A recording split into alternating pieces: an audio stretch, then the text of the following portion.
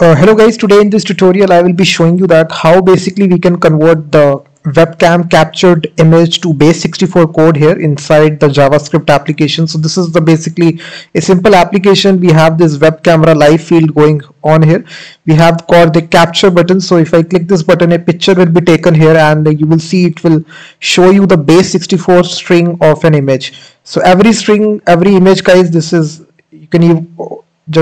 it will give you this string here. If you open this, go to this, you will see this is the actual image address. So every image has a Base64 URL, guys. So we will now be able to convert this. So every time if you click the capture button, you will now see it will automatically change. The Base64 code will change here automatically. It will generate all these images. You will see at the right hand, at the bottom side. You can copy this code, and this code is really required in most of the applications. Base64 code of the image. You have also seen many converters out there, such as which allows you to convert a local image to a Base64. So we will try to build out basically through web camera. So you can take the picture from web camera by this button and automatically this will generate the Base64 code for you. So I have given all the source code in the description of this video, guys. This is the full source code I have given for this application. So if you want the full source code, go to the description of this video and step-by-step instruction is given. So now let's get started.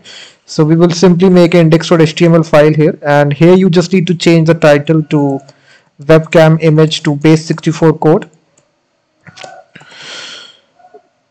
So right here, guys, basically we will now be initializing the HTML here. So inside the HTML we will have a div which will have an ID of container, and inside this we will have basically a video tag. So inside this video tag, guys, we will have a width of 200 and a height of also 200, and the video will autoplay like this.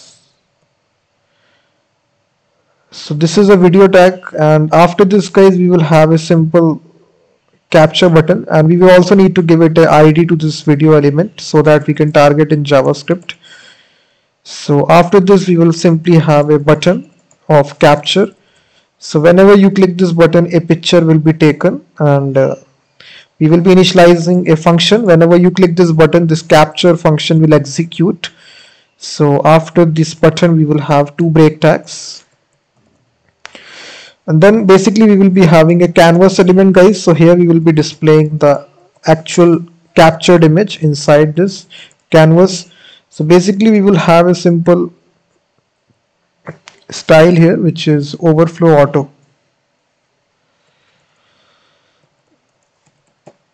auto. That's it.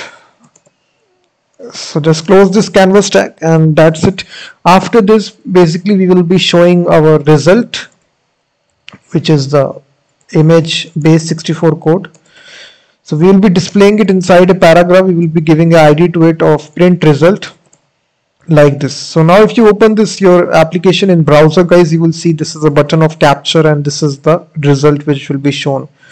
So now we just need to write our JavaScript code here. So we will simply put a script tag here and we will try to basically build out this application. So right here we will have a video tag here. So here we will be initializing our query selector here. We will be using the ID which we have given, which is to the video element, which is video. And we will make use of the navigator API, guys. So media devices.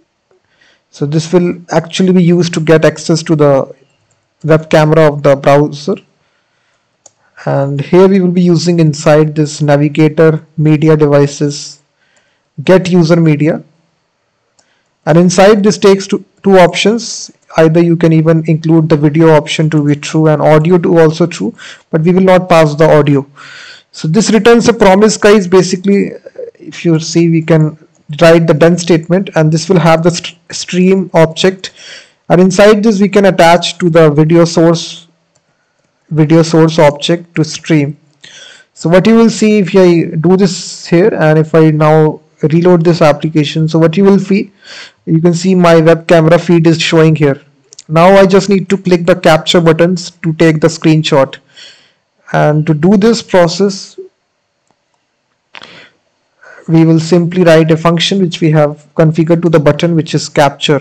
So this will actually take the screenshot we will first of all get the reference of the canvas, and we will also get the reference of the video element as well. So like this. So after this, guys, this contains basically a method which draw image. So first of all, we need to set the width of the browser to 12 or 200, or canvas height.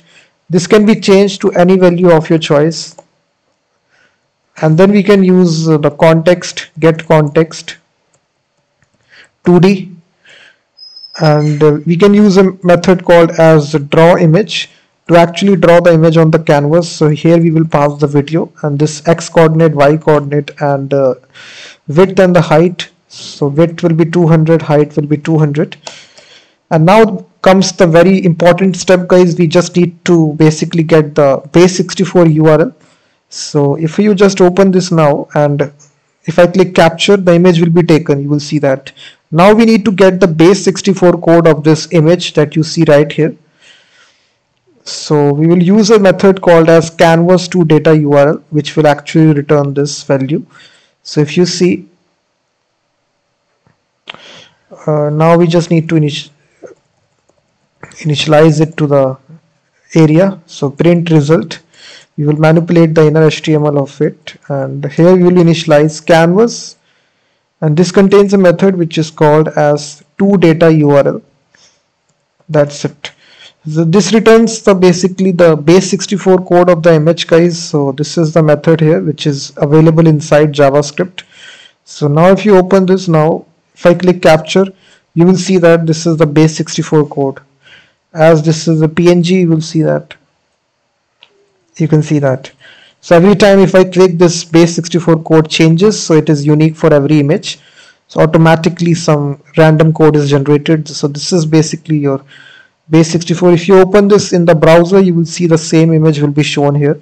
So this is used extensively in order to basically embed images using Base64 code.